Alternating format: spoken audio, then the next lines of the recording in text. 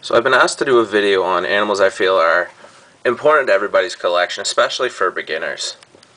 I've only picked two here just because I don't feel like going through a whole ton. You know, for a beginner, the ultimate beginning snake, especially in ball pythons, are pastels.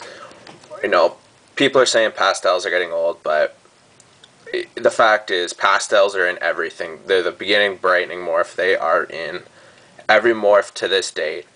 And pastels are just plain cool. But starting here, I'm starting with an orange ghost or an orange hypo.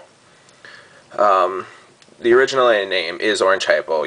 People want to use orange ghost, but the fact remains that the snake keeper, Dan and Coletta, produced a hypoxanthic, and that's called the true ghost. And that's where the ghost name should be. It's not supposed to be with these hypos. But like I said, this is an orange hypo here. She's originally from Mark Mandic. Not the friendliest snake in the world, but a lovely animal nonetheless.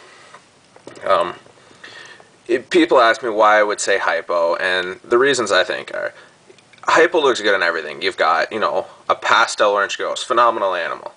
The pogs are wonderful, they're bright. A friend of mine, Terry, has one that I wouldn't even call a pog. It's so bright. And that's really the nice thing about it. It's a brightening morph. It's a recessive morph that brightens everything.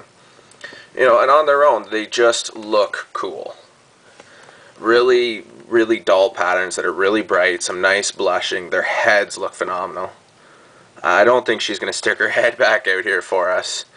Because, like my Mojave female, this girl she doesn't like anybody. Why? I don't know. Lately she's been more shy than anything, but hey, that's fine. It means I'm not getting bit. But nonetheless, like I said, hypos are a great snake. They don't cost a lot anymore. You can pick up a pastel orange hypo for $400-500, $300 if you really look. You can pick up an orange ghost on its own for less than that if you look. That's what it's coming down to. It's pretty pathetic that a recessive gene is dropping in price when these things go into everything. Everybody likes the hypo. I've know people that say it's not going anywhere because it's falling in value. Well, okay, you're right. It is falling in value. There's nothing we can do about that. But fact still remains, when these things are put into other animals like the champagne gene, the super cinnamon hypo, these animals they transform that snake and the color to something just absolutely phenomenal. Nonetheless, that's the champagne or the hypo gene here. The second animal I've pulled out, there's her shyness going. The second animal I've chose here is this little gem. I know it's a white snake, and people always say, oh, it's a white snake, it's boring, whatever. And you know what? White snakes are getting old. A lot of people have them. But facts remain that this animal, it's a super. If I bred that to a normal, I'll never get a normal, and that's just a great thing. Now this guy here, I'm sure most of you can tell by the head, the gray head, it being a super Mojave. Now I produced two of these this year. The female I sold off to 80 at 5'16" Exotics. Great guy to deal with, love him, funny as anything. I love talking to him. But nonetheless, the female I produced went to him. This is her brother. They both eat wonderfully. And the reason I say the Mojave gene is so important is it's completely underrated. You breed this to a normal, you get Mojaves. Nothing that exciting. But you breed this to another Mojave, you get this guy.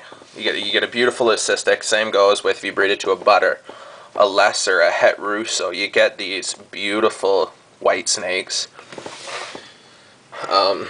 The other thing is, have you ever noticed that when something new comes out, or something new comes out of Africa and something just random happens, a lot of the time it comes from when you breed it to a Mojave. Why it works like that, I don't know. Look at the special Mojave. When it's bred together, you get a beautiful crystal. There's nothing cooler than that. You breed this to a Mojave to whatever that gene is, Regis and Co. had. They bred it this year, and man, I don't even know what exactly they produced, but the outcome was absolutely stunning. Such a beautiful animal. you can pick up a Mojave cheap nowadays. They're not the most expensive thing, and it's sad to see, once again, for what they produce and how well they do. Slow down, buddy. This guy just wants to go. He's always like this, friendly as anything, but always just wants to go. You know, but anyways, just like I said, you can pick up Mojaves cheap nowadays. They're not the most expensive snake in the world. They are more for a breeder. These, unless you have a lot of money and feel like having a really nice display snake, I don't suggest picking up a Mojave. But if you want to try breeding, Mojaves do wonderful things.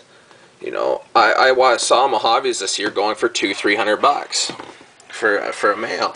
A female you can pick up for $300-400. If you look, you might be able to get it less.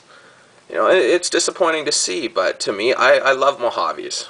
You know, if you watched the video just before this one, you know I have a female here that I would have shown, but I tried opening her bin and reluctantly I got a little too close and she tried to just bite me on the nose. So it was easier just to show this little boy here, because this is actually her son. You know, one thing I will bring up that's just a little off topic is the white snakes. You know, people love them, people hate them because they're getting old. You know, it's not the new thing anymore. You know, the new thing is champagnes and deserts, bananas and corals. But fact still remains, white snakes are cool. They're different. And to me, you know, I could go ahead and make a pure white snake this year, but I don't think I'm going to. Just because I like that tiny bit of pattern. Look at that head, you know? That gray head is so wonderful on these guys. And that pearl white stripe they got going down by their eyes, along with the blue eyes. They're beautiful snakes. This guy's not letting go of my finger here. If I could just get him to. But nonetheless, I think I'm going to have to end the video here. This guy's getting a little restless for me. And don't want anything to happen to him. But nonetheless, you know, hopefully this guy will have some awesome breeding projects in the future. He's only 150 grams right now. He's still small. He started off slow eating. But, you know, for now, if you guys have any questions or comments, you know, post them. Tell me if you think I'm wrong. I'm more than happy to read what you have to say. Nonetheless, take it from there.